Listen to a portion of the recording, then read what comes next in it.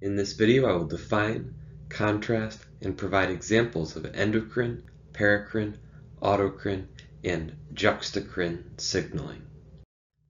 Paracrine signaling is a type of intercellular signaling where the chemical message, the paracrine signal, secreted by the signaling cell, travels a short distance through diffusion to bind to receptors on the target cell. Neurotransmission is an example of paracrine signaling, where neurotransmitters are the paracrine intercellular signal that is released by the presynaptic neuron into the synaptic cleft. Neurotransmitters diffuse a short distance across the synaptic cleft and bind to receptors on the surface of the postsynaptic cell. These receptors can be ion channels that will open in response to the neurotransmitter, stimulating an electrical signal inside of the postsynaptic cell. Another example of a paracrine signal is a growth factor like epidermal growth factor. Epidermal growth factor is secreted by signaling cells within the epidermis and binds to receptors on nearby cells. So epidermal growth factor diffuses through the tissue in order to bind to receptors on nearby cells and then stimulate cell division, stimulate mitotic cell division of nearby cells in order to stimulate growth of the epidermal tissue. Endocrine signaling is a form of intercellular signaling where the chemical message is a hormone. Hormones are intercellular signals released by endocrine glands that travel in the blood. The bloodstream can carry a hormone a long distance from the signaling cell of the adrenal gland to the target cell whose function is being regulated by the hormone. One example of a water-soluble hormone is epinephrine. Epinephrine is secreted by the adrenal glands and will travel through the bloodstream all through the body. The adrenal glands produce epinephrine in response to stress in order to help the body respond to stress. Epinephrine will bind to receptors on the surface of cells, and then those receptors can activate an intracellular signaling mechanism. One example of a cellular response to stress that's stimulated by epinephrine is the breakdown of glycogen. Glycogen is a carbohydrate, a polysaccharide, that functions as a storage form of carbohydrate. When epinephrine stimulates the breakdown of glycogen, glucose is produced and released into the blood, and then that glucose can be broken down by cells throughout the body in order to help them cope with the stressful situation. An example of a lipid-soluble hormone is testosterone.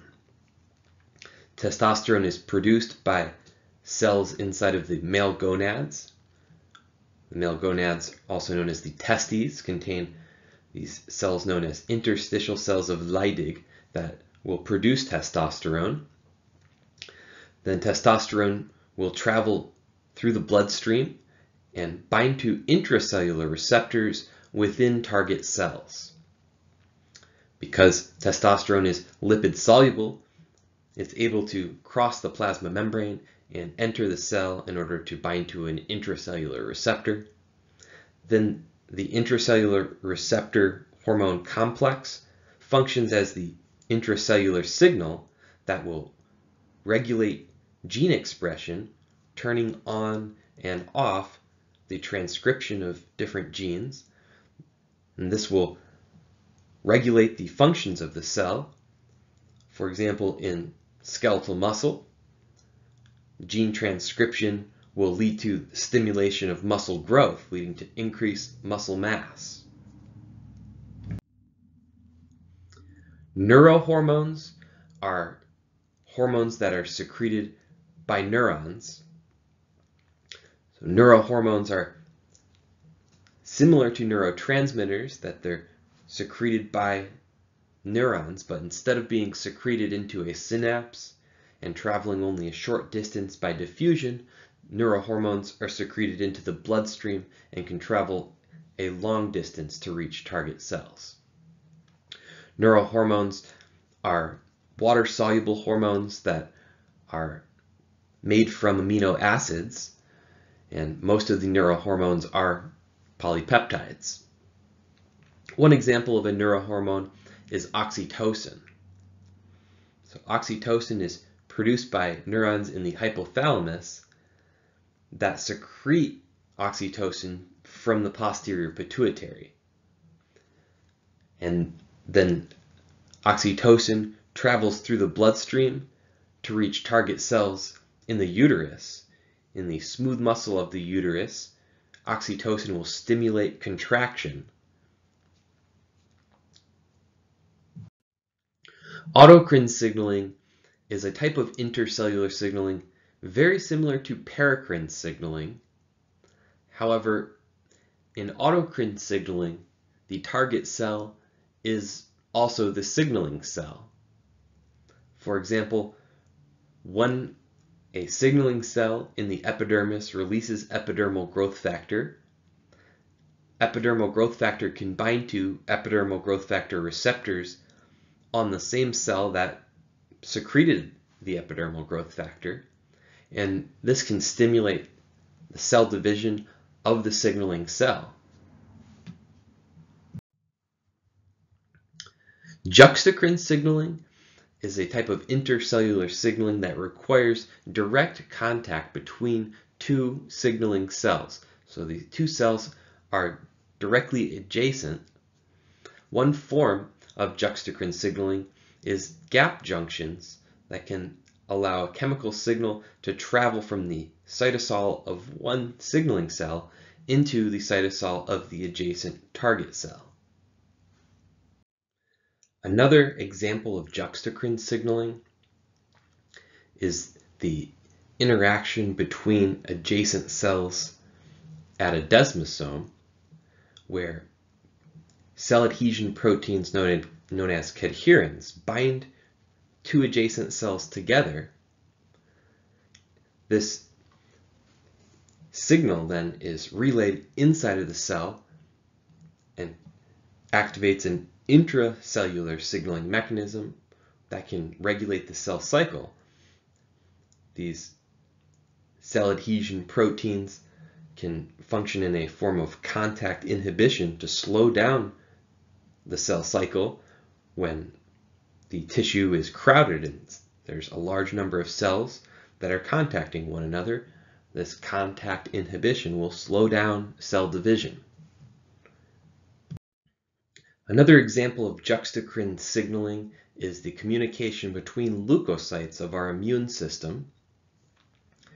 When a leukocyte encounters a pathogen, one way of defending against that pathogen is phagocytosis, where the leukocyte will engulf the pathogen. So the leukocyte shown on the left in this illustration is a phagocytic leukocyte that has engulfed a pathogen, and then as that pathogen is digested inside of the leukocyte, fragments from the pathogen can be packaged into MHC proteins that are proteins that function to display the antigens, the fragments from the pathogen, on the surface of the phagocytic leukocyte. Phagocytic leukocytes will display antigens to T lymphocytes, also known as T cells.